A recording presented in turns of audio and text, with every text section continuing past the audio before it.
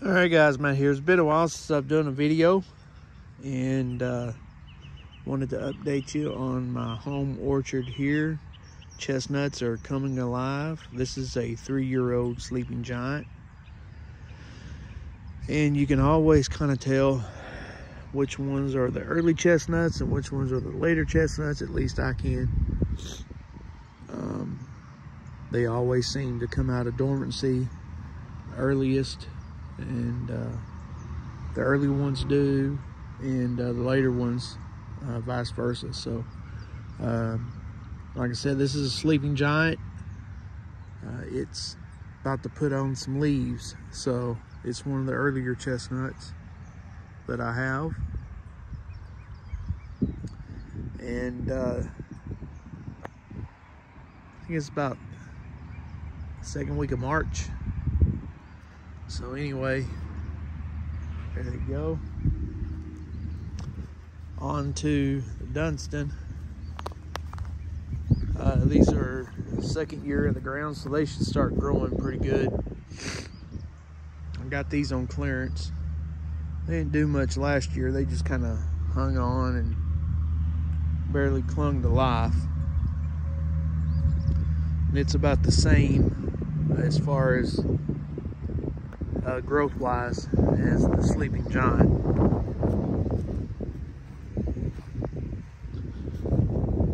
I have 3 Dunstans in the yard. This one right here is supposed to be a Dunstan. You can see it's not quite as developed, so probably gonna be a little later Dunstan,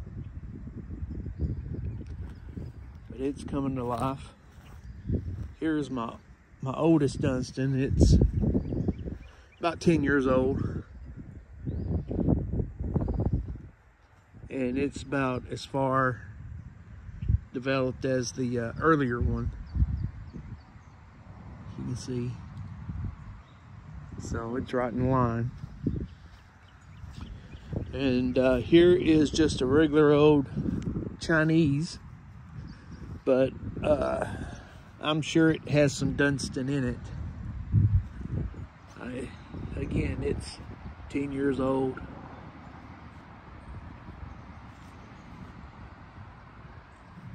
Big tree. At least 30 foot tall.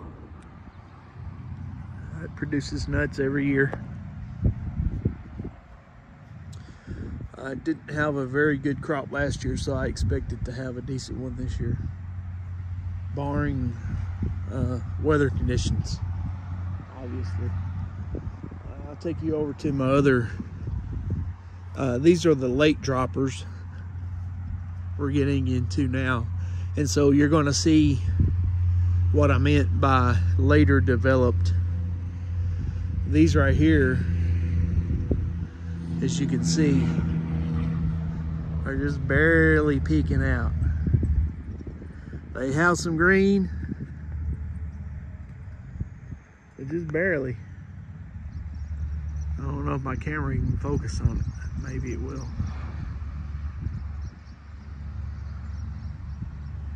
Like I said, it's about the second week of March right now. Maybe I can get my camera to focus on. There it goes. There's just a little bit of green peeking out there, and I'll take you over to another one. It's even later than that, maybe. And looked at, well, looks like it's a little further developed actually. Maybe it's right in, it's about the same. These trees are late. When I say late, normally, now, like I said, it all depends on weather conditions for the year. If we've had a big drought or something of that nature, they'll drop early. You know, you can't control weather. You can only water them so much. That type of thing. If it's been, you know, real hot.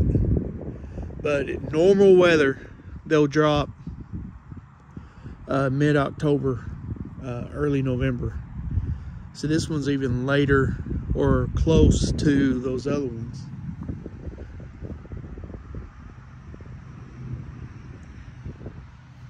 So there you go.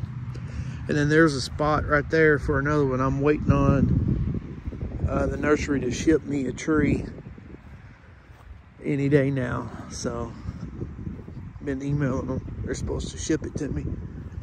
I had one dying. I just cut it back. Got tired of fooling with it. And right here, I'm just gonna save it for last.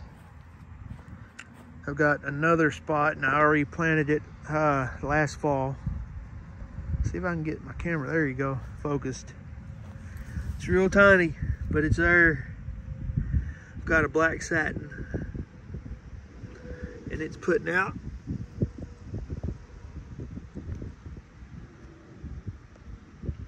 And my camera ain't focusing.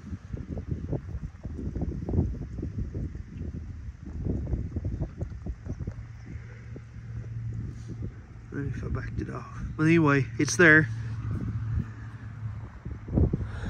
So maybe in a few years we'll have some black satin chestnuts, something different. But anyway, there you have it. That's the orchard, guys. Got the yard mowed yesterday. Supposed to, expecting a line of thunderstorms to come through today. So we'll see. And so anyway, about to go inside the house here. So take care, guys, and God bless. If you have any questions, comments, please leave them down below, and I'll do my best to answer. Take care.